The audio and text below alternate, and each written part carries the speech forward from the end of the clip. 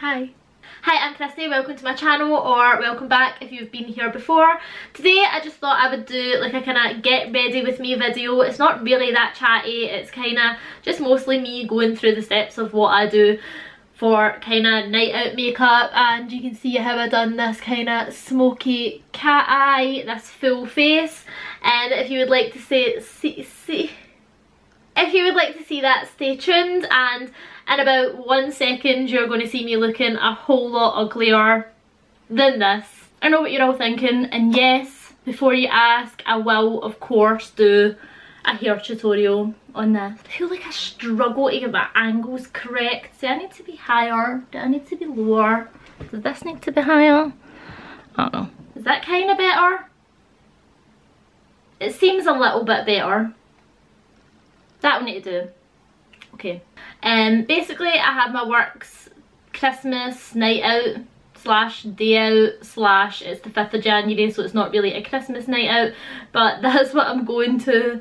So I'm going to do my base makeup first because I don't think I'll be doing anything with my eyes that I should have a ton of fallout. And I kind of just like to do my skin first most of the time, unless I'm using glitter or doing a cut crease or a makeup look that basically that I feel like if I might mess up my eye makeup, I do my eye makeup first. That's generally the rule. If I feel like it's going to be a pretty straightforward eye makeup day, I'll do my base first. That's not interesting, I'm sure you don't care. Anyway, I'm going to go in with the Makeup Revolution Colour Correct and Fix primer, and it's the green one, so it will cancel out any red tones in my skin. I used this in my last video, which was a full face of Makeup Revolution, and I felt like my skin looked really nice, so I'm using it again. I'm not going to use as much as I did the last time, because the last time I used way too much. I still don't like the feeling of this when I'm rubbing it on my skin. It feels like, I don't know, I feel like when I'm rubbing it on, it feels like the same kind of texture as sun cream, kind of a little bit greasy, but it doesn't feel like that once it's on my face. It is just rubbing it in that it doesn't feel the best. I can't stop footering about with this camera. I also feel like it's really annoying that you can see my ring light here, but it's the only light that I have and it's the only place that I have to film, so does anybody even care? Probably not. So for the first time in literally like 6 months, I fake tanned, so I hope that my foundation matches me. I feel like this foundation is a teensy little bit too dark for me normally anyway, so hopefully it'll be fine. And it is the LA Girl Pro Coverage HD High Definition Long Wear Illuminating Foundation, and it is in the shade Fair. So I'm just going to put this on with a brush, and then once I have my concealer on, I'll buff everything out with a beauty sponge. It's actually a pretty nice colour match, I would say. So I am looking forward to this night out tonight, but I don't know, man. I feel like I can't handle my drink anymore, and I know that I could just go out and not drink, but I mean, that's obviously not going to happen, is it? So that's the only thing, and I'm worried about that. Not just like having a hangover, but like the crippling fear that you've done something terrible, even when you know that you haven't. I don't know, I'm quite an anxious person, so I tend to get the fear really badly. And as much as I love a night out and I enjoy having a good drink, I do not enjoy feeling totally suicidal the next day. This is the Makeup Revolution Conceal and Define Full Coverage Concealer. I'm in the shade C3, and I also, because it's January, not just because it's January, but because I would like to be a little bit healthier, I am trying to eat a tiny little bit better, and when I have a hangover there is absolutely no chance of that happening. I'm sure that everybody's the same. All I can do is eat. Like if I'm vomit hangover, I won't eat, but as soon as vomit hangover's done. My camera cut off when I was speaking, that is very rude. I don't know where it cut off. I don't know why it does this. If anybody has the Canon G7X and they know why it cuts out after 15 minutes every single time, please let me know, because I'm too stupid to fix it. I got a text about an hour ago saying that my order from Morphe will be coming today at some point, which is very exciting because it's my James Charles palette and I'm really looking forward to using it. I will do a video with it as well. I'll probably do a couple of videos with it. I think I want to do a... I'm not entirely sure.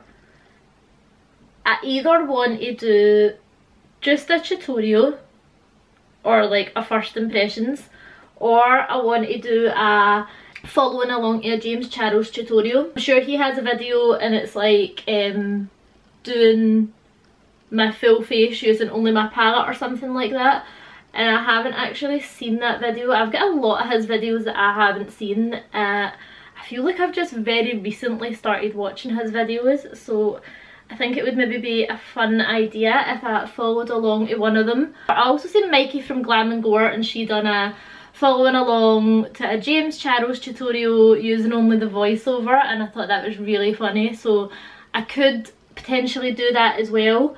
Okay, so today I am going to set under my eyes and do a little bit of powder just because food is booked for 3 and I don't know how late I'll be staying out tonight. I can imagine relatively late, so I want my makeup to last as long as possible, so I will do a little bit of powder under my eyes and where I'm going to crease, but I'll do that in a minute. I just like to do my bronzer and all that first so that I can pat it out with the beauty blender and it looks a little bit more natural rather than doing it on top of powder. Sometimes I find that it doesn't stick properly, yada yada yada.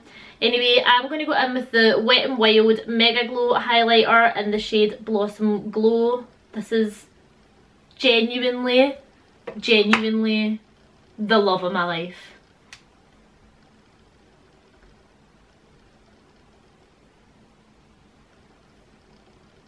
Okay, and I'm just going to pat all this highlighter out with a sponge. I feel like this just helps to push it back into the skin and make it look a lot less like a powder that is just sitting on top of the skin. So I actually forgot that I had this contouring thing that I wanted to use. It's like a little contouring crayon. Ideally I would have done that before I put my highlighter on, but I actually forgot all about it.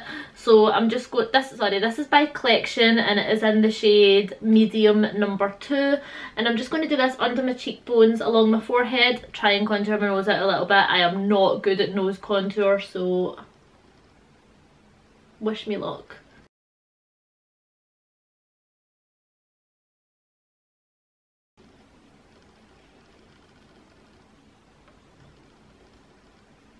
Again, just buffing this out with the brush and just getting the majority of it blended out, and I'll go back in and use my sponge.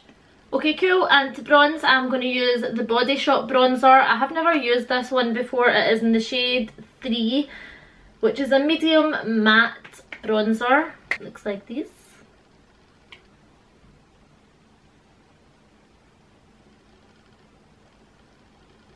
Again, just going back in with the beauty blender. I feel like my makeup is looking really cakey in this area here and I don't actually know why. I haven't used this foundation with this primer before, so I'm thinking maybe that's why, but I'm not going back and starting my makeup all over again. Absolutely not. And then to contour I'm using the Revolution Soph contour palette. This is in the shade... This might just be the one shade that it has, but I'm using this part here. I feel like I just need to even up this side and just make it as horrendous as this one.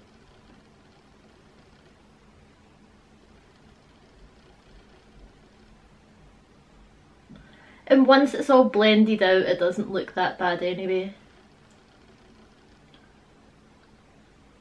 And finally, for blush, I am using the Floral Blush by BH Cosmetics, and this is in the shade Honolulu Hideaway. And I have never used this before, so I'm hoping it's nice. It's got a little bit of a shimmer to it, which I don't mind for a blush.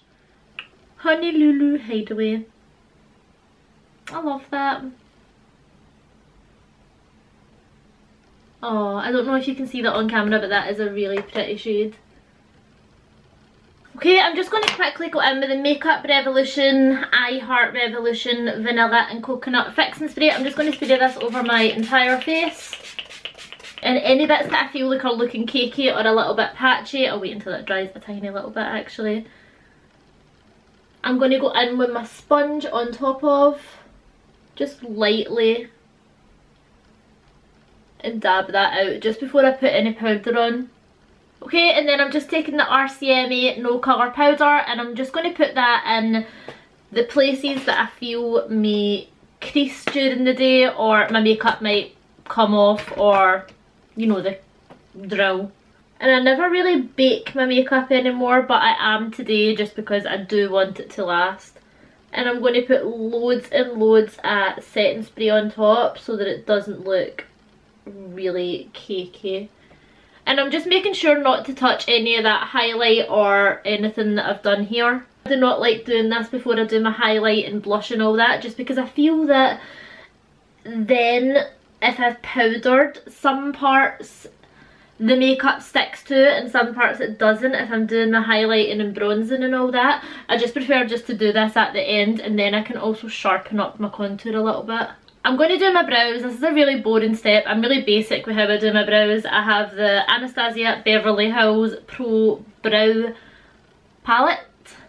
And lately I've just been using the shade Ash Brown a lot. I feel like I used to do kind of warmer colours in my eyebrow, but I've been just liking this kind of really cool toned Ash Brown shade lately. And then I'm just going to go over them with Glossier Boy Brow. And when I'm at the front here, I just turn my brush on the side and start drawing up the way for like more realistic hair strokes, because my eyebrows are a lot shorter than what I would actually like them to be. So I kind of draw a good ½ inch longer than what my actual brow is. My real brow ends here and I draw it like here, and in this little space here I start drawing in little fake hairs. Sometimes it looks nice and realistic, sometimes it does not. And with this boy brow, I just brush my hairs up the way. I like my eyebrows to look really bushy and messy. I know it's not for everyone, but it's just how I like it, man. Okay, I'm just going to brush this powder away now. It can look a little bit powdery at first, but once I go in at the end with a setting spray, it will look fine and it'll all come together. It's really stressing me out how cakey my makeup looks right now though, like in this area, which leads me to believe that it must just be a mixture of that primer with that foundation, because I've used them both separately and liked them both separately, never had any cakey issues, so that's what I think it must be. So the first thing I'm going to do is I'm going to go in with this I Heart Revolution eyeliner, and it's one of these ones, you might have seen it in my last video if you watched, one of these ones that have like the 4 little eyeliners inside it. I don't know what shade it is that I'm using, but it looks like this. Yeah, so that's what it looks like. And I'm just going to run that along my lower lash line, like into my waterline and in between my lashes. And I'm taking this like a little bit thicker at the outer corner and then thinning it in as we get into the tear duct. And then I'm going to go in with the Jordan Lipscomb Beauty Bay collaboration. This is, what one is this again? Onyx. Oh, it's honestly, it's in some state. It's been rattled about. It's a mess right now. I don't care. Anyway, so I am going to go in with this shade here, and I'm just going to work that into where I put that eyeliner with a little brush. This is from BH Cosmetics and it's number 6, if that means anything to you. So I'm just working that right over top of this. And what I'm going to do just at the end with my brush is just flick that out. And then with a slightly fluffier brush, but it is quite tapered at the top, so it's quite precise, I'm going to go in with this kind of lighter brown, which is a little bit more warm toned, I would say. And I'm just going to smoke right underneath this and really blow this lower lash line out.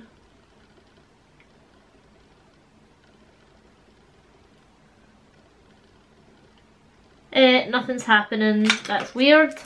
I don't know why nothing was happening there when I was doing that. So I'm just going to switch to this little flat dense brush here. It's the number 5 by BH Cosmetics. And I'm just going to see what happens when I do that. There, that's working now. Maybe that brush was just a little bit too fluffy to do that with. So my camera cut off, surprise surprise. All I've really done there is smoke that out, and I did decide to add a little bit of black from the palette just in the very outer corner of my lower lash line. And I'm struggling to think what I actually want to do now. I think I want to keep the top a smoky liner and the lid pretty basic. So I am just going to go in with this shade here, which is the highlighting shade from this Jordan Lipscomb palette. And I'm just going to dust that all over my lid, I guess. I'm going to kind of focus that on the centre and then pat it out the way. And I'm just taking that right up to my brow bone pretty much. Okay, you might not be able to see that on camera. It does just add a little bit of shimmer to my eyes. And then I'm just going to go ahead and line my eyes using the NYX Epic Ink Liner. And I'm just going to join this liner onto the little flick that we've put out here. I'm not doing like a crazy big liner or anything. I'm just doing a nice little cat eye. Well, that's what I'm hoping to do. We'll see how it turns out. Liner just kind of does its own thing usually. We won't really get to decide what kind of liner we want to do. We can have an idea in our head of what liner we want to do, but ultimately it is up to the eyeliner.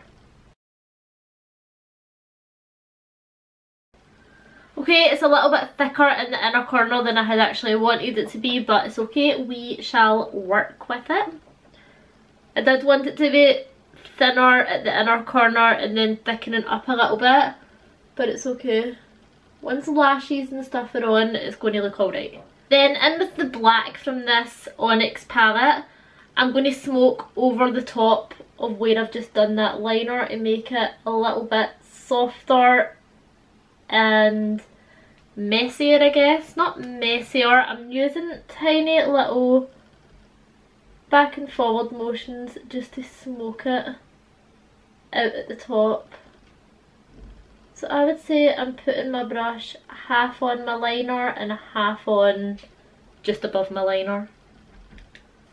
Before I do my mascara, I'm going to do my setting spray just because I want to use a fair amount of it and I don't want my mascara running all down my face.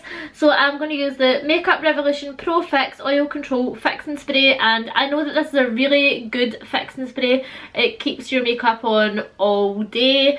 It stops shine a little bit. I don't mind being shiny as fuck during the day, I really don't, but I'm already quite oily and I feel like if there's going to be photos and stuff taken, if I look too shiny then I just look a bit mental. Like, I don't really photograph well anyway as it is when someone else is taking my picture. They don't know my angles like I know my angles. Like, I can take a good selfie, I can catfish in a selfie, but if someone else is taking my picture for me, no. Yeah, so I just feel like a big shiny face isn't like a nighttime look. I've got glow on my cheeks and stuff and I will be shiny a little bit because I have oily skin, but I'm using this oil control fix spray to keep my makeup on to stop me shiny. That's all I really needed to say. And the mascara I'm using is the Mascara Revolution by Makeup Revolution. I feel like I've used quite a lot of Makeup Revolution products in this video. My last video was a full face of Makeup Revolution. There was a couple of products in there that I really like, so I've slipped them into my daily routine. This mascara was a huge hit and I wore it yesterday all day, the entire day as well, and it looked really nice and didn't come off or run or be weird. It was just fine. So I'm just putting this on. Doesn't really matter what mascara I'm putting on today anyway. I'm going to be putting lashes on, so that don't matter. Okay, I'm going to do my eyelashes off camera, so I'm going to skip straight onto lips and then I'll come back and do the finished look.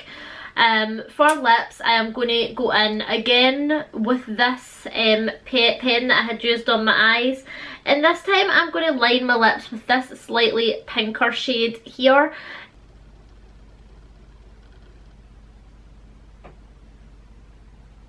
And the lip gloss I'm using is another Revolution lip gloss, and it's from, I think this is the collaboration with Soph Does Nails as well, and this is the lip gloss in the shade Cake.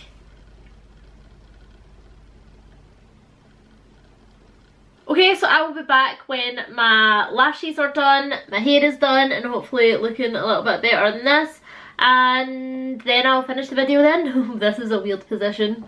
Okay, so that's my lashes on now. I am wearing the Suzanne Jackson lashes in the style Dubai. Some of my favourite lashes, they're just so fluttery, and this is a weird angle. Hi. And all I've done with my hair is just straightened it and put an oil through it, because that's all I know how to do with my hair, except from a ponytail. I feel like if you have nice makeup, you don't need to have nice hair as well. That's kind of my rule. Like, God gave me the blessing to be decent enough at makeup, so I am not good at hair. And people who are really good at hair might not be very good at makeup, and if you have both, then just know that everybody thinks you're a bitch and hates you. So anyway, that is the end of the video. I hope that you've enjoyed it. If you have, feel free to give it a thumbs up and subscribe if you would want to see more videos from me in the future. I am planning on doing videos every single Monday and Thursday, all makeup related, beauty related. So if you would like to see that, then yes, please subscribe, and I'll hopefully see you in the next one. Bye!